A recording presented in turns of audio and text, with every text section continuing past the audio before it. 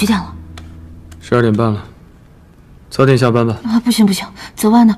合作方案还没弄好，要不然到时候又被开除了。我可以的，拜拜。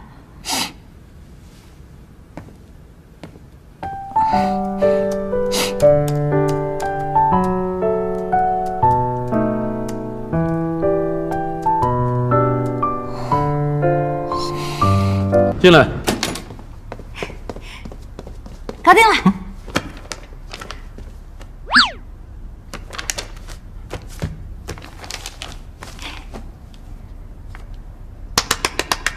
这么快，柴小姐，你是怎么做到的？我那么聪明，肯定没问题了。困死了，我要补觉。等等，不要夸我，合同已经签好了，以后没有理由开除。晚安。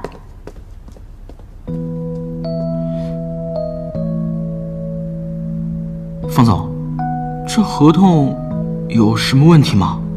他们根本就没有修改合同里的任何条款，同时在合同期内也同意不承接任何竞品业务。这说明柴小姐口才好啊！而且啊，柴小姐这几天真的很用心，昨天还加班到凌晨3点钟。太好了，女主凭借热情与韧性，终于打动了冷酷的男主。不出意外的话，他们马上就要和好了。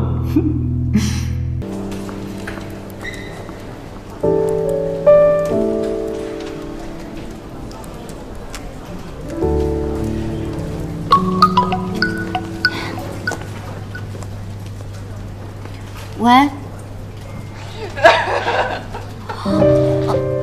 因为我相信他有一天一定会回来找我的，所以我就一直在这个房子里等着他。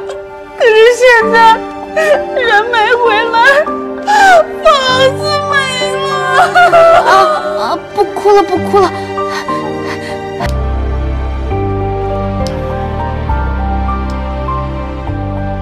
方总，方总，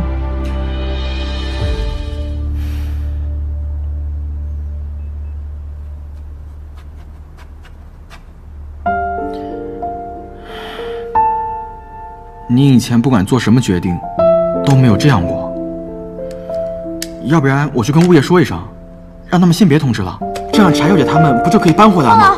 这来不及了。疯了，你要是讨厌我，你可以开除我，但你得让柴姐继续住在那里。这是我跟房主之间的交易，跟别人好像没有关系。